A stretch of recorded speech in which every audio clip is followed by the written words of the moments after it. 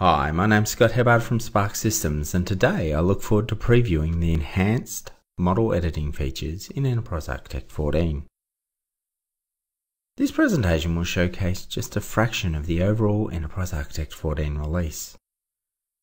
We start by taking a look at the all-new context browser, followed by the Diagram Inline Specification Manager, and finally the enhanced docked property window. The property window allows modelers to quickly and easily edit relationships, structural and behavioral elements, and the diagrams themselves. It also provides additional subpanes to edit technologies such as BPMN, SysML, and ArcGIS, to name but a few.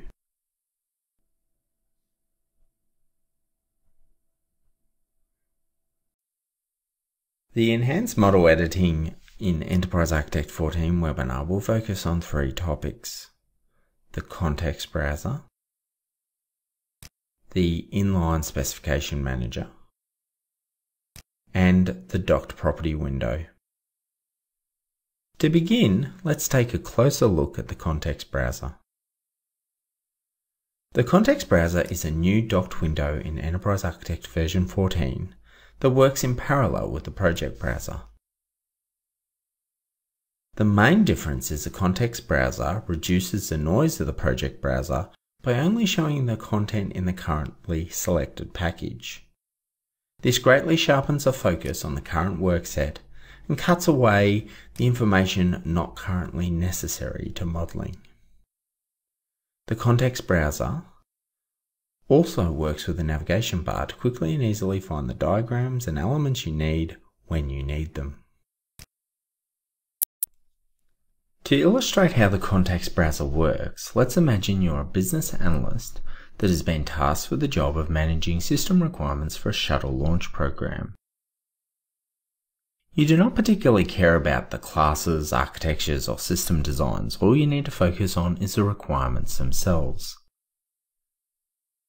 The context browser can help you focus on your particular role without getting overwhelmed by the entire project. On screen we have a detailed set of requirements for the management of a shuttle launch console. As a BA, all I want to do is identify and rectify any gaps in the solution. When I look for the Manage User Accounts in the project browser, the first thing I notice is a large number of packages and elements not related to the task at hand. I can see organizational charts, use cases, system designs, and much more. However, when I switch to the context browser, using the Windows option from the Start ribbon, it allows me to focus on the system requirements, reducing project noise and allowing me to focus on the task at hand. You can see that I now have a limited number of requirements listed on screen in the context browser. Using the arrow, I can easily navigate to other requirements. For example, I can access a traceability diagram to understand the impact of any change that I make to manage user accounts. I can easily add new packages, elements, or diagrams using the menu system. I can generate out a report in a number of different document or web-based formats. I can also select an element on the diagram and instantly find it in the context browser.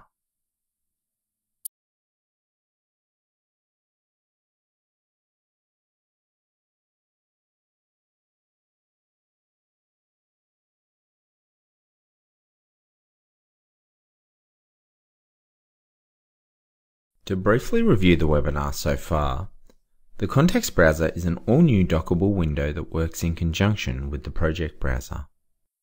The context browser helps navigate around a project and reduces noise by only showing elements in a given package. This in turn sharpens focus on a given task. Use the navigation bar to provide a seamless method of finding the diagrams and elements you need when you need them. Now let's take a look at the Diagram Inline Specification Manager, or SpecMan for short. The Inline SpecMan provides a document view of any diagram that allows you to quickly edit and review the contents of a diagram. You can use the context menu to easily rename, sort, and elaborate on any diagram element. One of the key advantages of such an approach is that it helps you easily determine how well a model is documented. At a glance, you can identify gaps and ensure that model elements are documented correctly. It can also help you visualize your report layout, which may assist when you're trying to impact decision makers or influence key stakeholders. Finally, whenever you select an item on a diagram, it is automatically selected in the Specification Manager and vice versa. Access the Diagram Inline Specification Manager using the two brackets found on the top right of any diagram.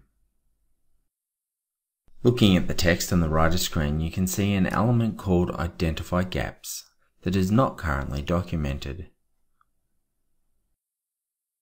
You can edit element notes by pressing the spacebar or using the context menu.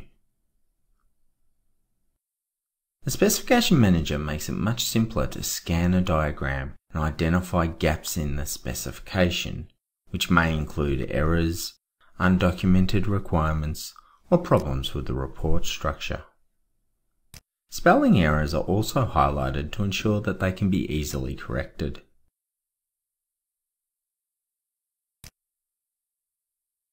I can also use the context menu to sort elements from top to bottom or left to right. When an element is selected on the diagram, the corresponding notes are automatically selected within the Inline Diagram Specification Manager. When I rename an element in the Specification Manager, those changes are instantly reflected on the diagram itself. Every time I select a different element, the highlight on the right of screen changes accordingly. This is particularly helpful when a diagram may contain hundreds or thousands of elements that need to be documented.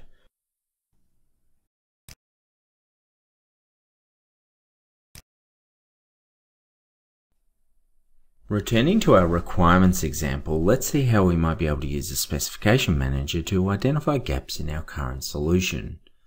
Looking at the text describing each requirement, someone has forgotten to document requirement number 377 entitled Console Operator Must Have Security Clearance. We can press the spacebar and edit the note accordingly, helping to ensure our requirements have no gaps and offer a complete model.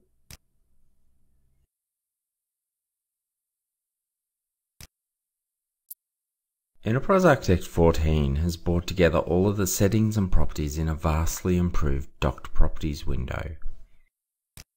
The Docked Property window provides a convenient method for editing and reviewing model information, including the diagrams themselves. On the diagrams, there are options to clearly display element locks.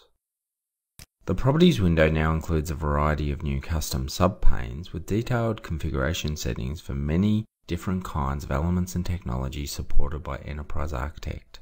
Technologies such as BPEL, SysML, ArcGIS and wireframes all have custom settings to choose from to improve model accuracy.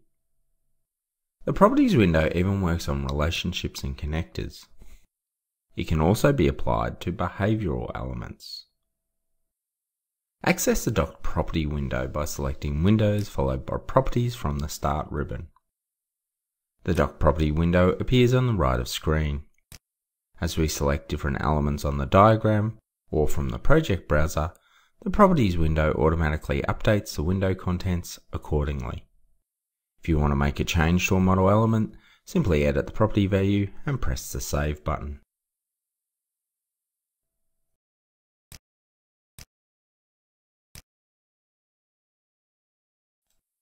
The Properties window can be used to edit diagram properties. Now let's take a look at how easy it is to edit diagram properties for our mind map.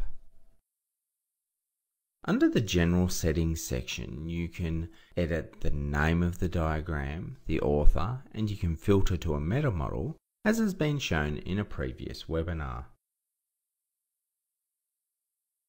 The Version section allows you to use diagram filters to only show elements of a given version number, which is ideal for displaying as-is and to-be architectures on a single diagram.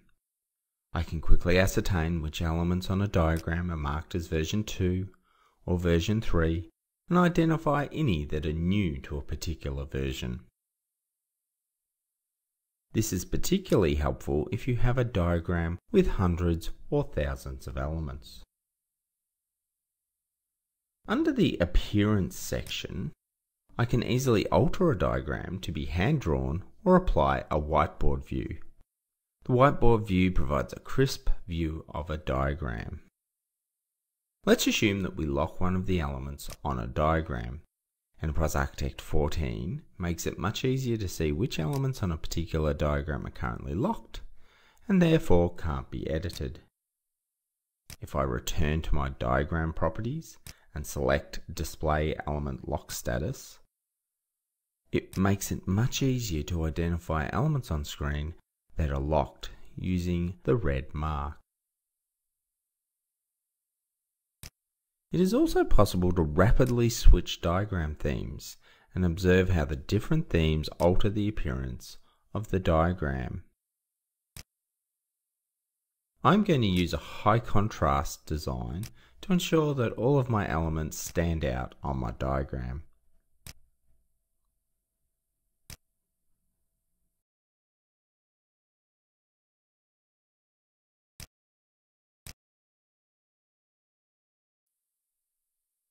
You can even change the look of elements using custom subpanes, such as altering the outline of our mind map element from a rectangle to an ellipse.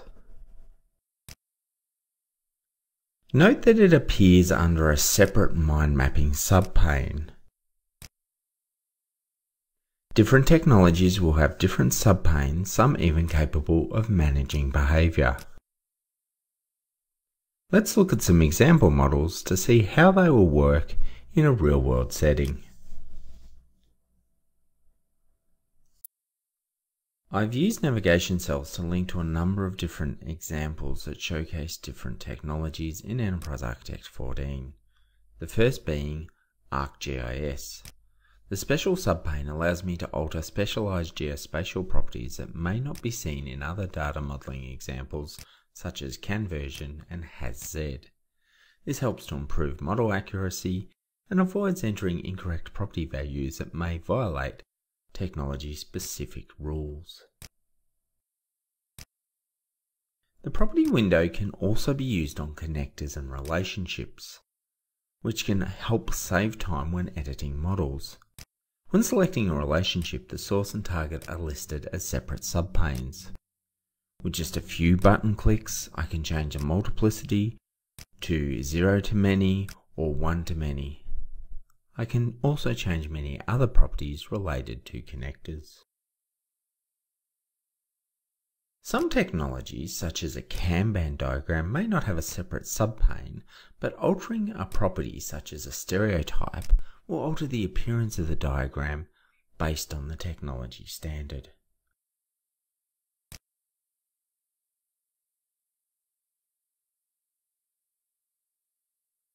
The property window can also be used on behavioral elements such as a state machine. The state machine on screen has a loop, and I'd like to count how many times the loop is executed. Using the property window, it is very easy to add a variable called counter and add a corresponding value. When I save changes, the diagram is automatically updated. The next example is an Archimate diagram. Under the Archimate tab, I can set the icon style to be false, which will impact the appearance of the diagram. It also makes it easy for me to compare and contrast the settings of different elements on a single diagram to spot mistakes such as this. Wireframes can be built for Win32, Android and Apple phones and tablets. Each of these wireframes allow you to alter technology-specific options that can enable buttons or use default styling options. This can be very convenient when building wireframes for your Enterprise Architect models.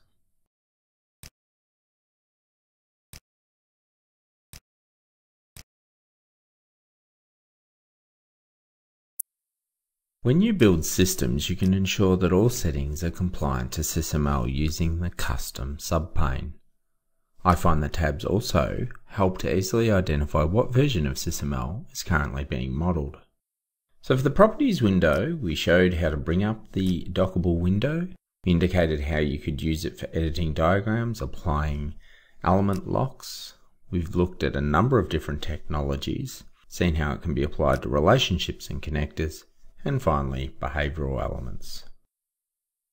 In this webinar, we briefly examined enhanced model editing in Enterprise Architect 14.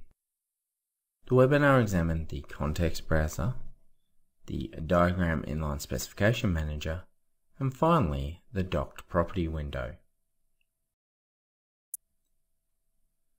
The first topic was the context browser. We had a look at this docked window that works in parallel with the project browser to help reduce noise, sharpen focus, and make it easier to work on a given task. We used a business analysis example to show how the context browser works. And indeed, we saw how it works with the navigation bar to find what you need when you need it. We showed how the context browser allowed us to focus on just requirements, removing the distractions of use cases, classes, org charts, and many other elements to focus on a singular BA task. The next topic was the Inline Specification Manager. It produces a document view that allows us to easily rename, sort, and elaborate on any element. We can scan the text, instantly determine how well documented the diagram is. We can easily identify gaps in any specification. We can also visualize the report layout prior to submission to management or key stakeholders. We also detailed how selecting an element on the diagram automatically selected the corresponding element in the Specification Manager.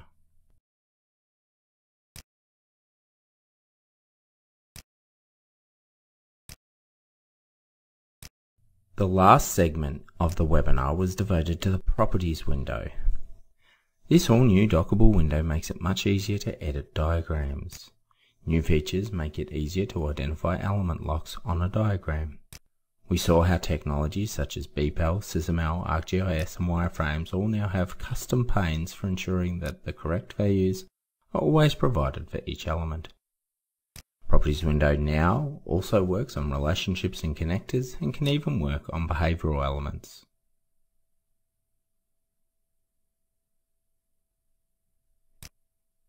I hope you enjoyed the webinar and look forward to many more in the Enterprise Architect 14 preview series.